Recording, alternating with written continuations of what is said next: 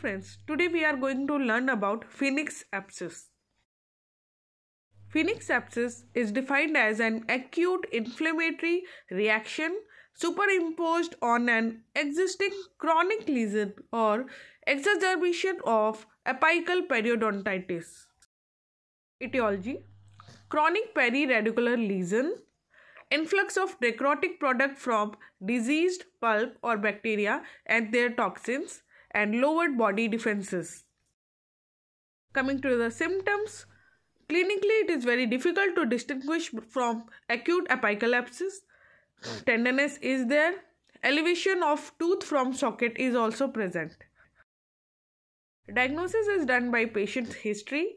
Vitality test is negative and radiograph shows large area of radiolucency in the apex.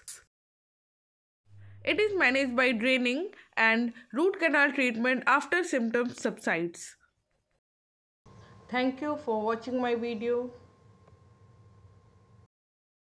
Friends, if you like my video, please subscribe my channel and ring the bell icon for latest updates.